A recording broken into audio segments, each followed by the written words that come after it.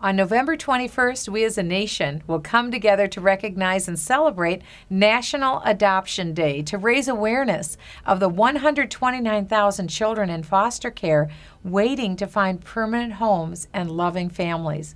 You know, it should seem obvious that while we fight for the freedom of people around the world, we would make protecting the lives of those here at home our first priority. For the last 9 years, National Adoption Day has made the dreams of thousands of children come true as courts, judges, attorneys, adoption professionals, child welfare agencies, and advocates work to finalize adoptions and find permanent, loving homes for children in foster care.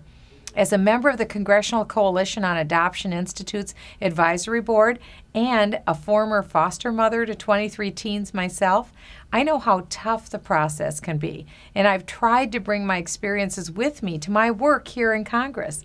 And I was especially proud that last year the House passed my bipartisan resolution to honor and celebrate America's foster families and the people who guide and assist these families.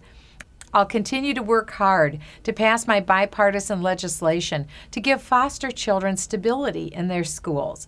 The School Choice for Foster Kids Act. These kids go through so much turmoil, they're bounced from one home to another.